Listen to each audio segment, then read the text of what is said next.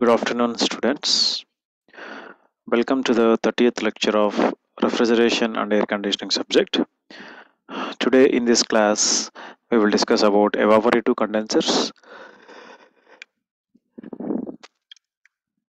introduction to the expansion of devices or throttling devices, the purpose, the classification and properties.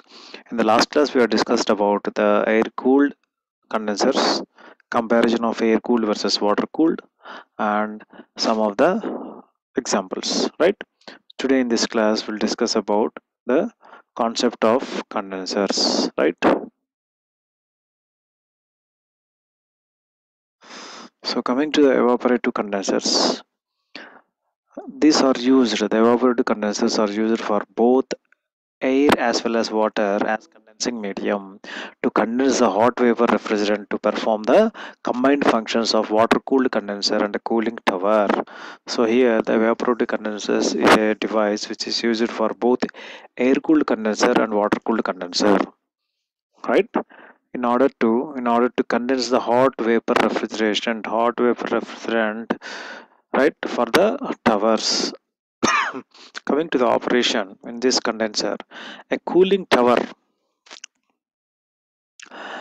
in the water cooled condenser and cooling tower, in its operation the water is pumped from the sump. The water is pumped from the sump to the spray header and spray through nozzles over the condenser coils through which the hot vapor refrigerant from the compressor is passing. So how the here hot temperature is passing? It is coming from the other end through pipe where where the sump, right, where the in the sump to a spray header and a sprayed through nozzle over the header coils throughout the which the hot vapor refrigerant from the compressor is passing, right? So here like this the vapor refrigerant is passing through a spray header and a sprayed through nozzle over the condenser coil through which the hot vapor refrigerant passes, right? The heat transfer from the refrigerant through the condensing tube. ఎలా జరుగుతుంది? The heat transfers. What happens? The heat transfers from the refrigerant to the condensing tube walls into the water that is wetting. Into the water that is wetting.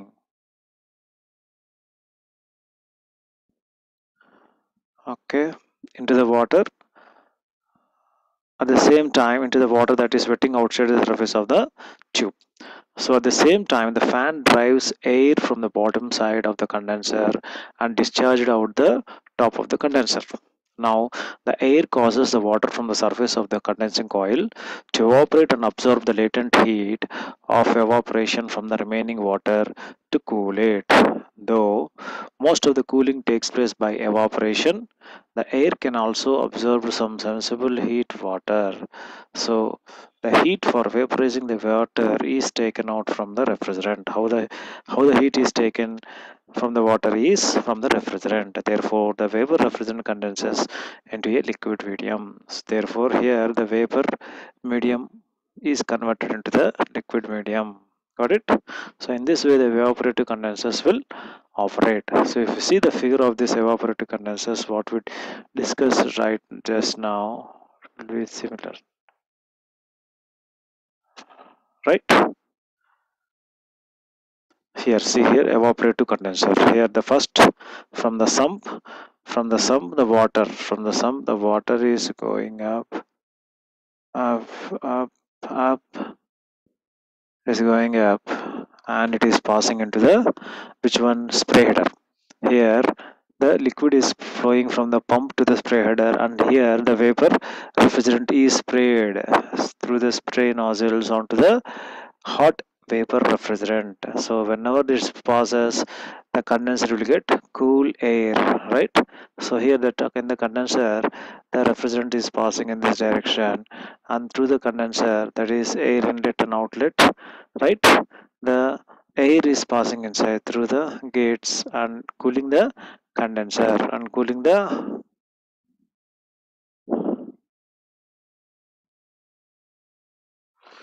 and cooling the condenser. Okay, a float valve in a sump controls the makeup supply. See here, the float valve. So this is a air out, this is a fan. So this is a chamber, this is a eliminator, and the spray header and the spray nozzle. Hot vapor refrigerant, liquid vapor refrigerant. Air in, air out, right? A float valve in a sump controls the makeup supply. The eliminator is provided. The eliminator is provided above the spray header to stop the particles of the waste water escaping from the diffused water. Diffused water.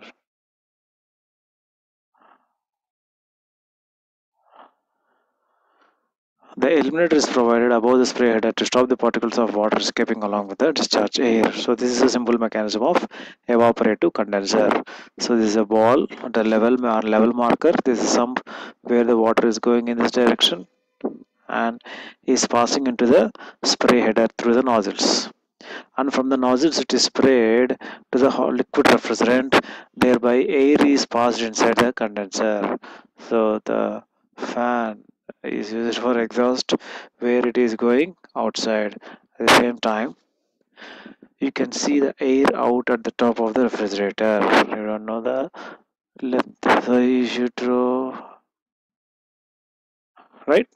So this is a simple evaporative condenser process. Got it? So here you are having the separate chamber. So here you are freezing, giving a separate bond.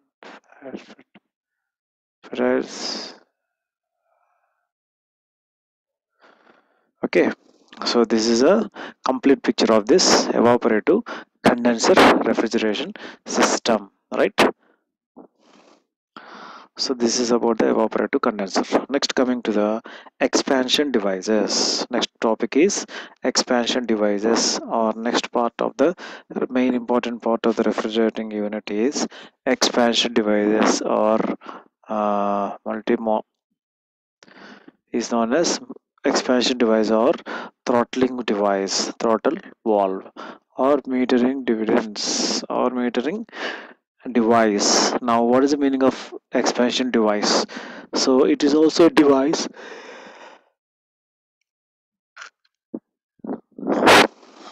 just like compressor, just like condenser, right? So this is also a device which is also known as metering device or throttling device. Is an important device that divides the high pressure side to the low pressure side. So what does that do? It divides high pressure ratio to the low pressure. So its other name of this expansion device is throttling device or metering device.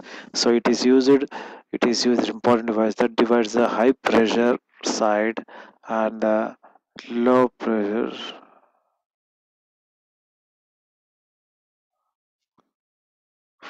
Just see here.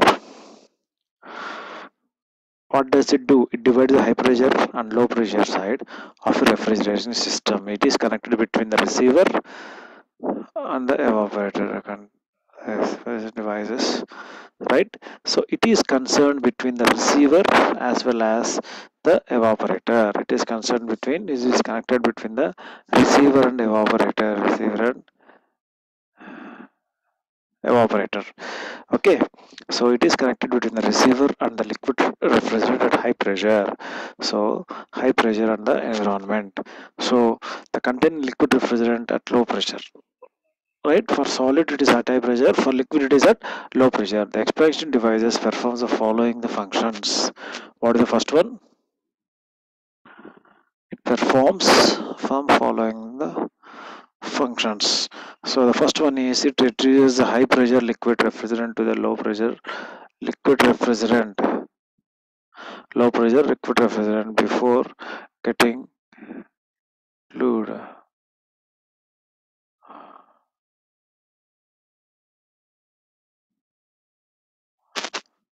Okay, so what is the second point?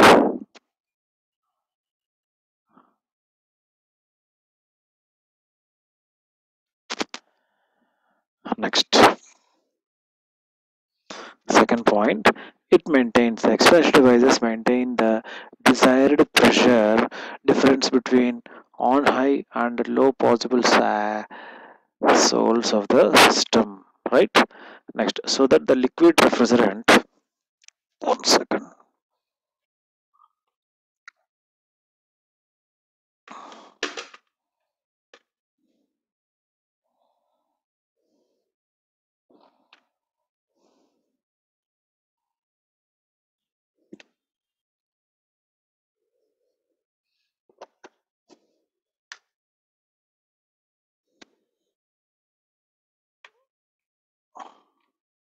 So that the liquid refrigerant, it maintains a desired pressure difference between the high pressure system and the low, so that the liquid refrigerant vaporizes at the desired designed pressure in the evaporator.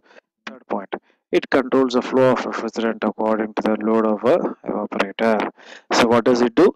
It contains the flow of refrigerant according to the load on the carburetor, load on the evaporator. So this is about the properties of the expansion device or throttling device. Now we'll see the classification of expansion devices. Classification of expansion devices. So what is the first classification here? So this type of expansion devices are used both for commercial purpose as well as industrial applications. So the various types of expansion devices are, first one is capillary tube. First one is a capillary tube. Second one is hand operated expansion device. Hand operated expansion device. Third one is automatic or constant pressure expansion device. Constant pressure expansion device. Fourth one is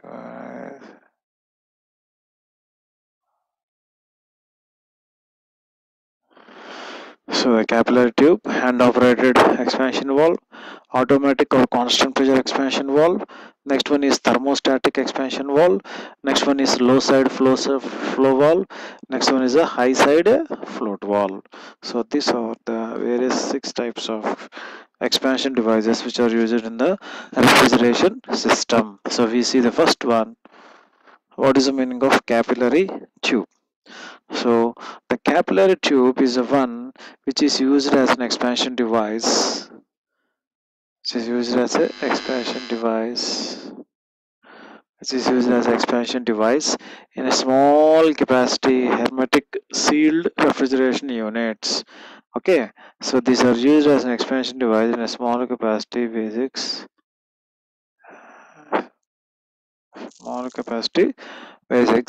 So it will come as a domestic refrigerators, right? Hermetic seal refrigeration such that it comes as a domestic refrigerators and water coolers, room air conditioners and freezers. So it has a copper tube of small internal diameter of varying length, depends upon the application. So generally default you are having the copper. So if we have to use a copper tube, we have to use a copper tube of small internal diameter of very different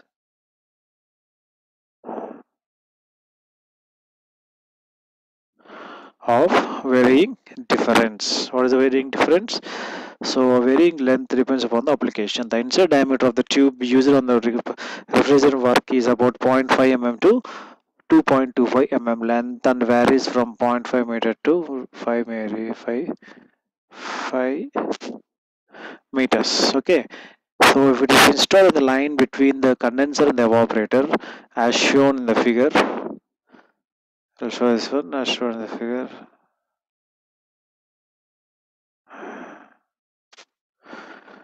Varies from 0.5 to 5 meter. It is installed in the line between the condenser and the evaporator. So a fine mesh screen is provided at the inlet of the tube in order to protect it from the contaminants. A small fiber dryer is used on some systems to provide additional freeze-up application. So here in the capillary operation, the liquid refrigerant from the condenser enters the capillary tube. Due to the friction resistance offered by a small diameter tube, the pressure drops since the pressure drops uh, the pressure drops since the frictional resistance is directly proportional to the length of the inversely proportional to the diameter. So the long the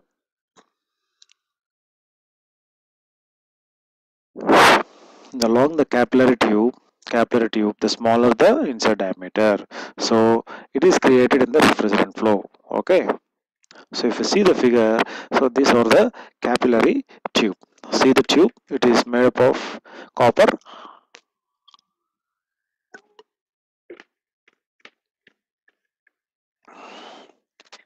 It is made up of copper capillary tube. So you are having, see the figure, you are having the vapor generator out here, the liquid generator in, right? So if you see the real figure, it look like in this fashion. So see the stem, see this stem.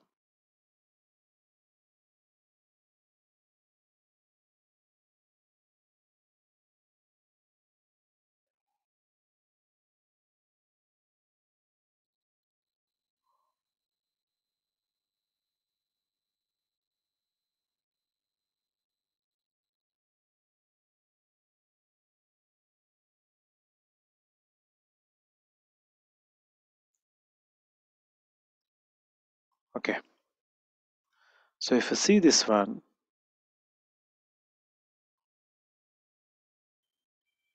so if you see this one, you are having an evaporator. So this is a copper tube. So the capillary action with the spring design.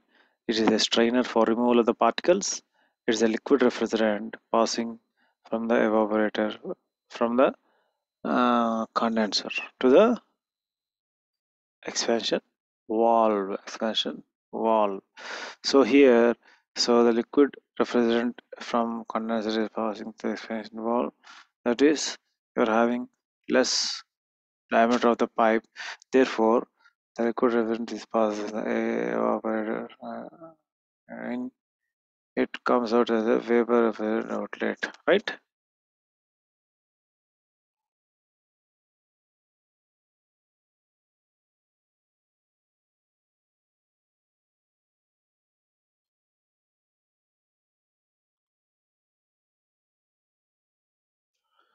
Now see here, the vapor refrigerant out, the liquid refrigerant in. This is a capillary tube, this is a evaporator.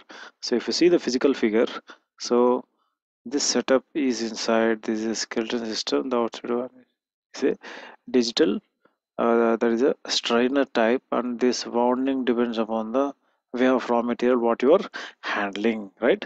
This is a regulator. Okay, next coming to the TVX have more remote sensing elements. So that is also other type of simple condenser. So here the room return air. The thermostat is located in the return artisan. Okay, next. Next coming to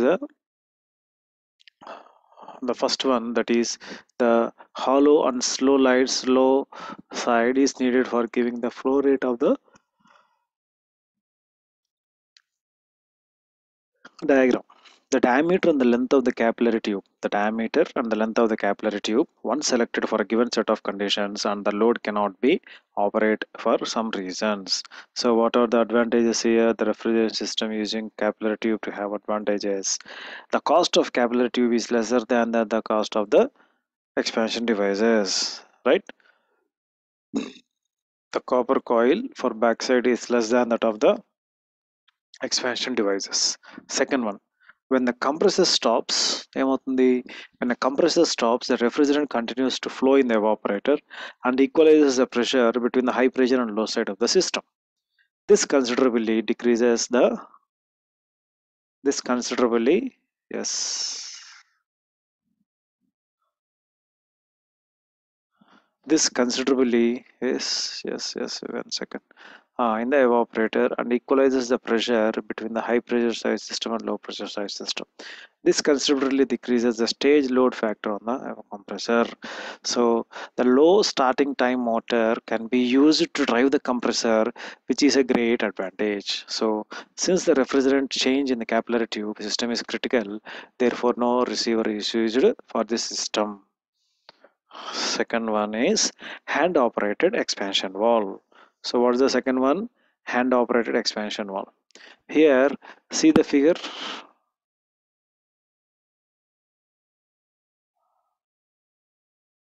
right? So you have to cross sect, means you have to bisect it. See the figure here. So this is a bisected portion, means it is cut into half. That's why inside you can see the pink color difference, and this is a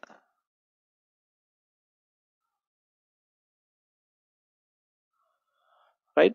So here the figure shows it is a section view of the machine. So this is a spiral thing, but it is covered with the blue color, and you are having the skeleton system. So it is also just like a, see here the cutted portion, you can see the one box, the two box, the three box,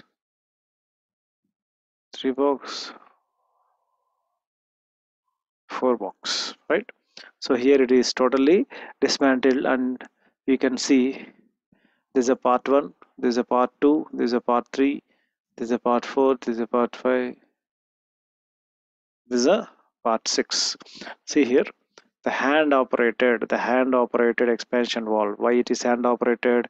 Because here the wheel, see the wheel here. One second. Hello. uh,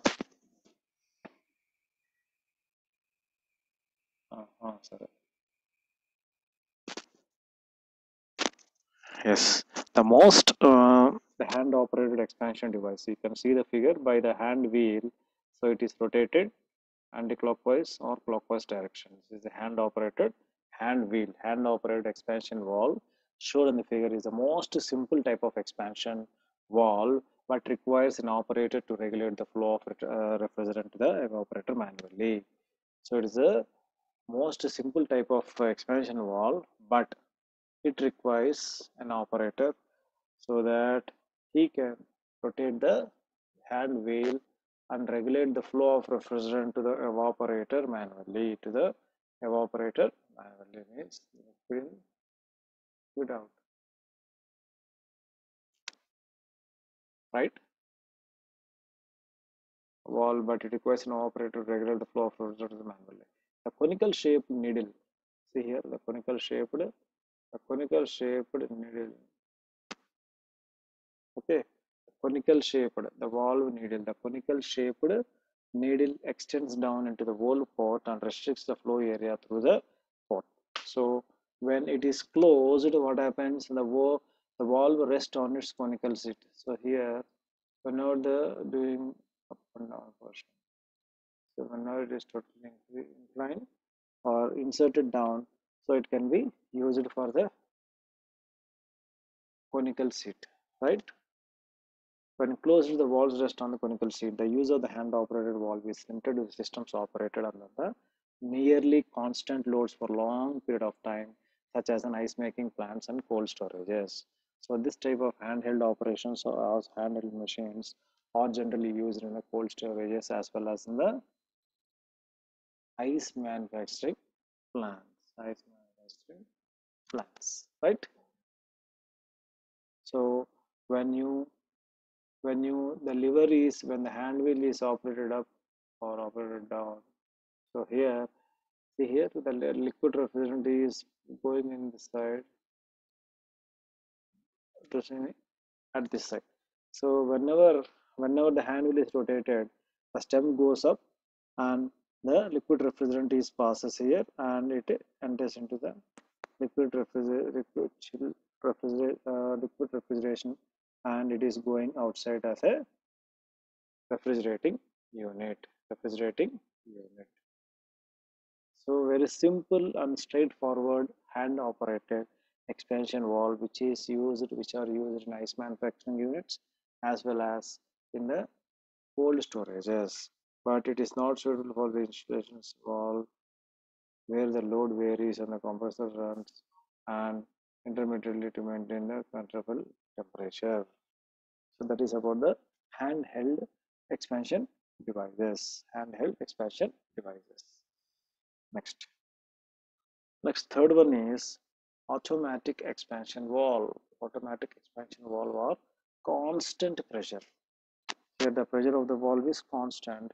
That's why the constant pressure atmospheric expansion valve.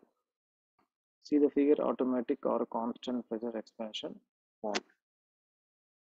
The automatic expansion valve is also known as constant pressure expansion valve because it maintain a constant evaporator pressure regardless of the load of the evaporator. So there is a fetching advantage when compared to the other two. So here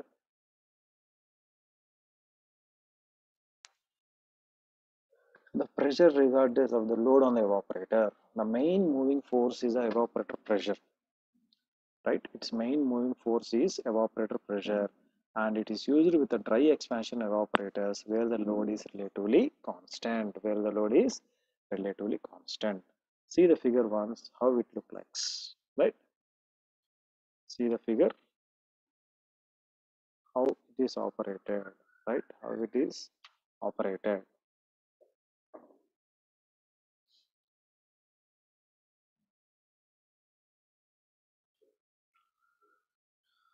The automatic expansion valve shown in this figure,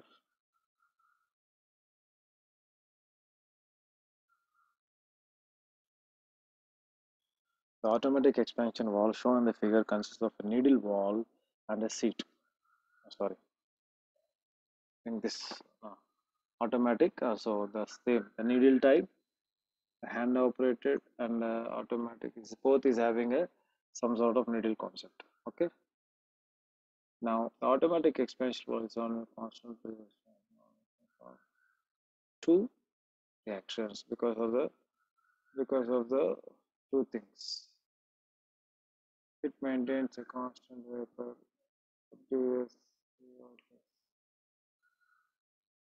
So why it is called? Because it maintains a constant pressure. It maintains a constant evaporator pressure regardless of the load on the evaporator.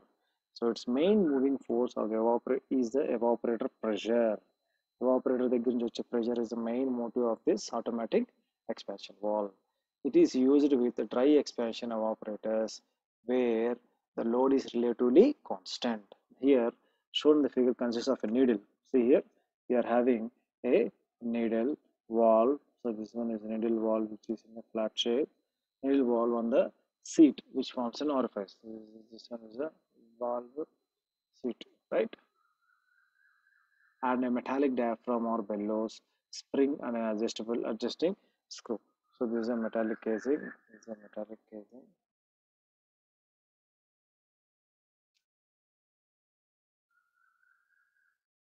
This is a metallic casing. So entire thing is made up of metallic. Entire thing is made up of metallic casing and a spring and adjusting screw. The opening and closing of the valve with respect to the seat depends upon the following two opposing forces that can have a diagram. So the two uses are, the first one is, what is the first one?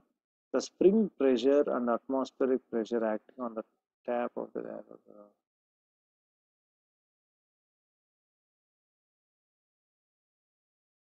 Right?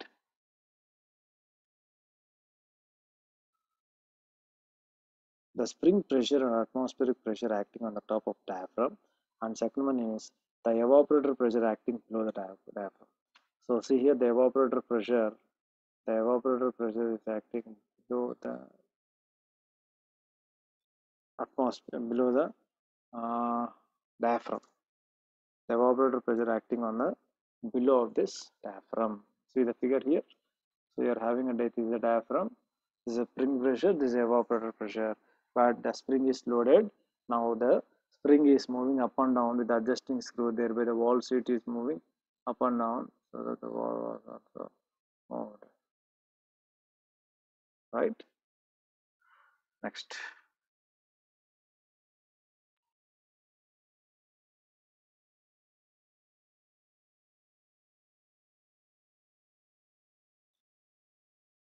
Next one is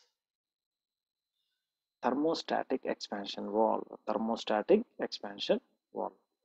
The thermostatic expansion valve is most commonly used in expansion device, commercial as well as industrial application. This is also called as constant superheat valve because it maintains constant superheat of the vapor refrigerant extending.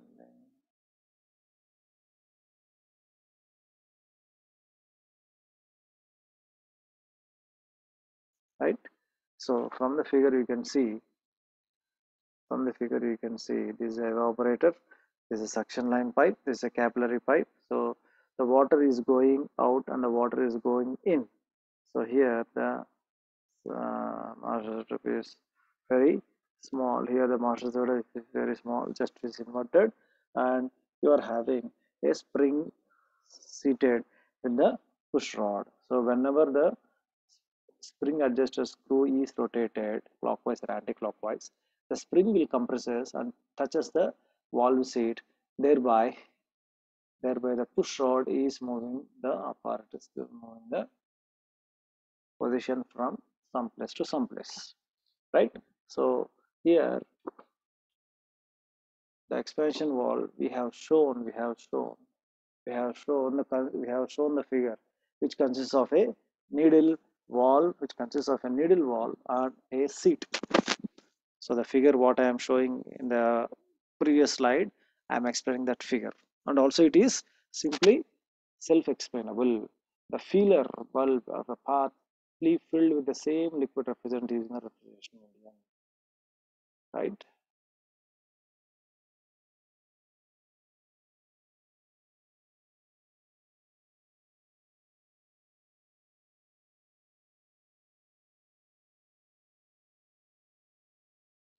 Now see the figure here, the original figure of this expansion device, thermostatic expansion device.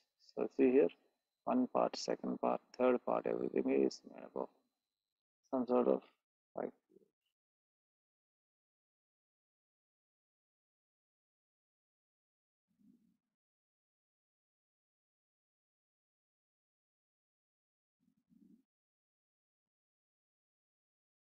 Now see here, the spring pressure P is acting on the bottom of the diaphragm. Yes, everyone is joining at the end of the class.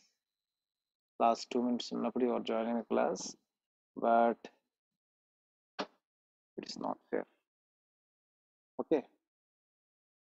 Next, the evaporator pressure PE acting on the bottom of the diaphragm, the feeder bulb pressure acting on the top of the diaphragm.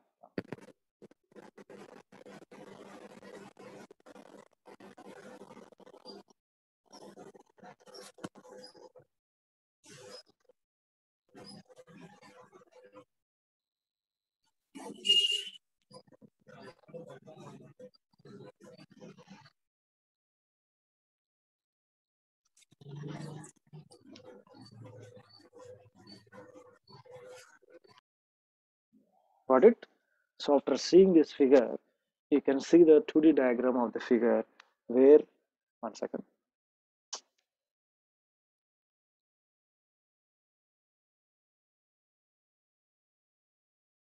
So this is a thermostatic expansion device. Here also the thermostatic expansion device, right?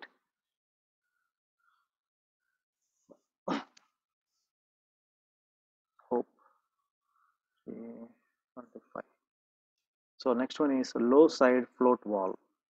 Next expansion device is, as the name indicates, it is having a low side float valve located in the low pressure that is between the evaporator and the compressor suction line.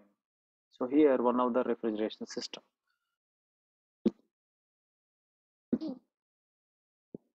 Because of the low side, it locates between the evaporator and compression suction line. It maintains a constant level of liquid refrigerant in the evaporator and a float chamber by opening and closing a needle valve. A refrigeration system with a low side float valve is is shown in the figure. See here. So it is horizontally placed, thereby the hollow initially whenever it is right. A refrigeration system with a low side flat valve. A refrigeration system with a low side float valve shown in the figure, where you are having the liquid level half to the boiler, whereas you are having a float chamber at this position, a low float chamber of the second.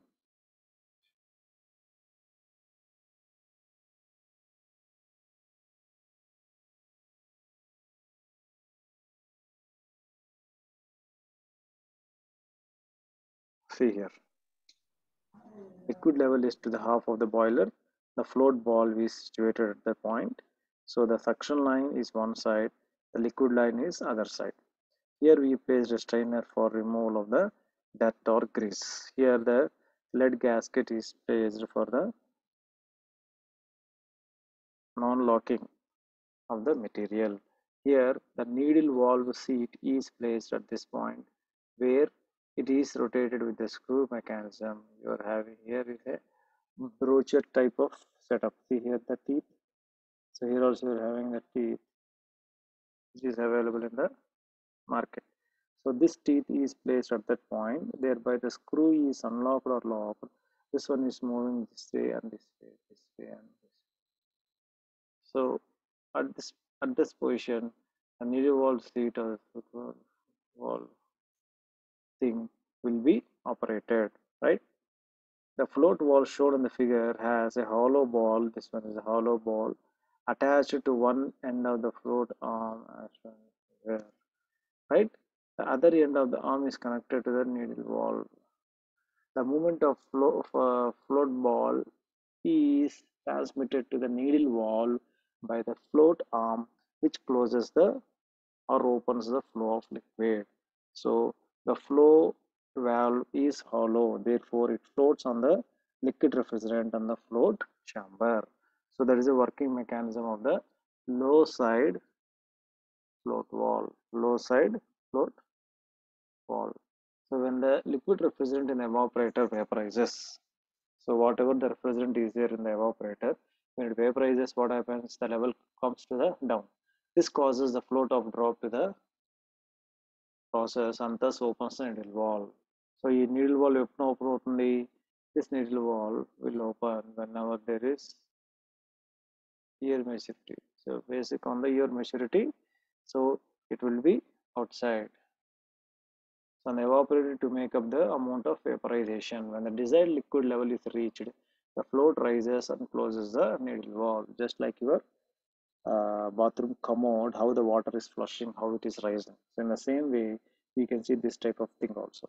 The major advantage of a low side float valve is that it maintains a constant level in the evaporator until all conditions regardless to evaporator pressure and temperature. Now see the figure of the refrigeration system in the low side. So the pink color hatched portion is high pressure liquid and liquid receiver, high pressure vapor. So the green portion is a high pressure vapor. The light yellow is the light pink is a low pressure vapor. Low pressure. This is a low pressure vapor, right? So this is a low pressure liquid where it is passing in this channels. So in this way it is going up and down. So whenever the compressor you are having, the compressor is made up of is operated by the crank and lever mechanism. So here the path is showing down. So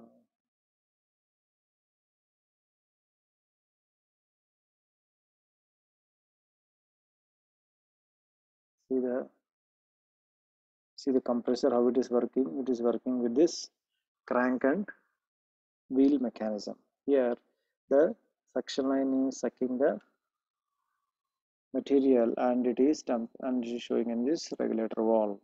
So here the liquid receiver is receiving the liquid from the container, from the condenser, and it is passing the liquid line to the evaporative system, that is the float valve.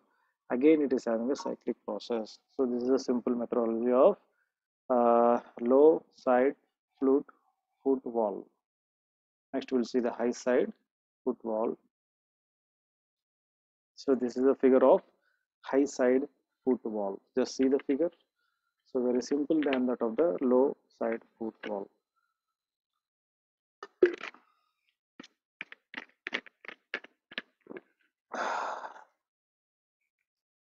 So as the name indicates, the high side float valve, it is located on the high side, high pressure side between the condenser and the evaporator of the refrigeration system. It controls the flow of a liquid refrigerant to the evaporator according to the load and maintains a constant level in the evaporator and flow chamber by opening or closing the needle valve. A refrigeration system with a high side float valve is shown in this figure. So the liquid refrigerant from the condenser, it is passing to the expansion valve. So again you are having a float right. So where it is, yes. So the liquid refrigerant from the condenser is passing into the expansion device. Thereby, the food float ball is rising up or rising down. Based on this,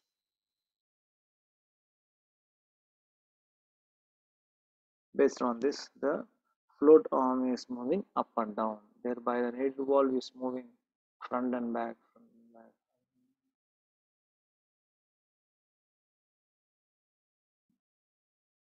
So, if system refrigeration has a high type shown in the figure. Here, what happens? The liquid refrigerant from the condenser, flows into the float chamber. So, the it is flowing.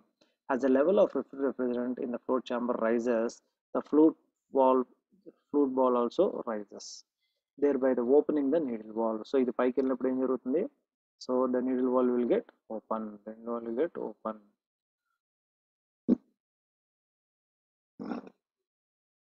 Will get open.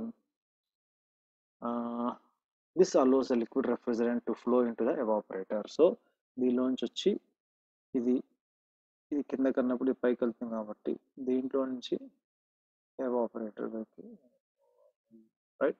So there is a simple process. Evaporator, right. So here this allow the liquid refrigerant to flow in the evaporator. When the liquid level in the float chamber is fallen down, the float valve also stops. So ఇది ఎప్పుడైతే పైకి వెళ్ళి మళ్ళీ down start అయిందో everything will become down, thereby closing the needle valve. It may be noted that the condenser supplies the refrigerant at the same rate as it evaporates to the evaporator. Since the rate of vaporization depends upon the load of evaporator, therefore the high side float valve functions according to the load. So it also may be used in the dry expansion evaporators. So the time is also less. So with this I'll stop the class. I have the other class. We'll discuss in the next class. Have a nice day. So in this class total Hassan Sheikh and Vinay has been 323. So these three students are got attendance, remaining students are all absent. So tomorrow we'll discuss the class. So have a nice day. Enjoy your day.